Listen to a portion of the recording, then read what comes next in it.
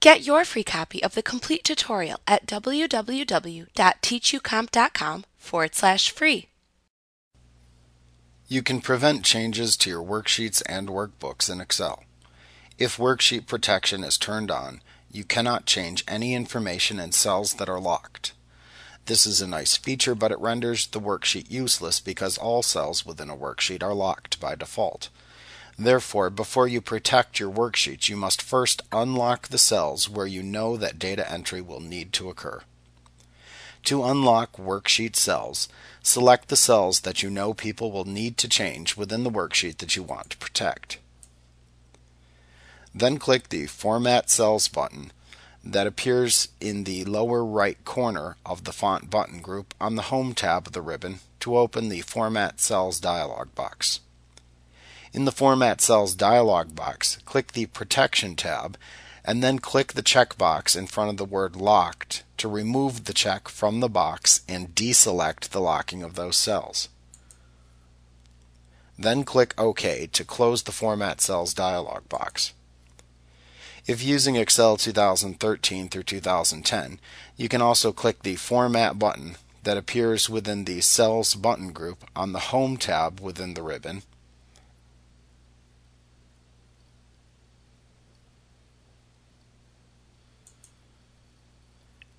and then you can choose the Lock Cell command from the drop-down menu to unlock selected cells. That's simply an alternate way to do it in those particular versions. Now you are ready to apply worksheet protection.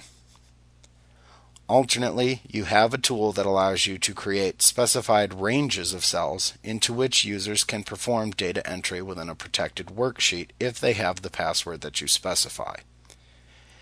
If there are ranges of cells that you want some users to access, but not most general users, then you can specify an editable range of cells in the worksheet and then password protect it.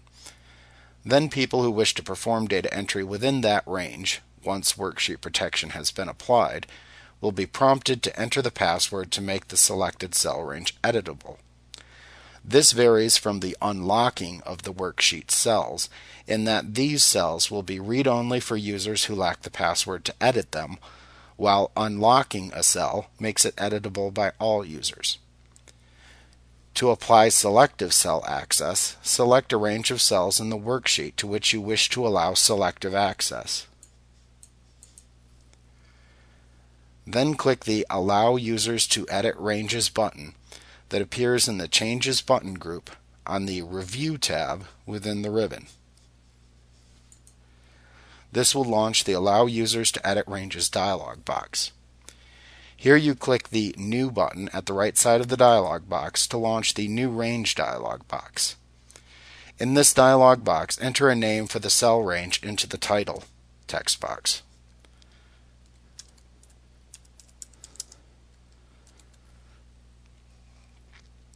The cells that you selected will be shown in the Refers to Cells text box. Then in the Range Password text box, type the password that you want to use to allow users to edit this range. Then click the OK button. You will need to retype the password again in the next dialog box and then click OK again to confirm the password.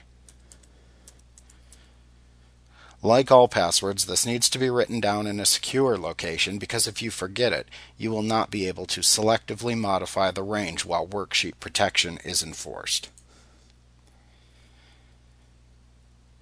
You'll now see the defined range within the Allow Users to Edit Ranges dialog box. Note that you can also select a range once you have created it and click the Modify button at the right to change the cell range defined by the title itself, or the password used for editing access within the Modify Range dialog box that appears.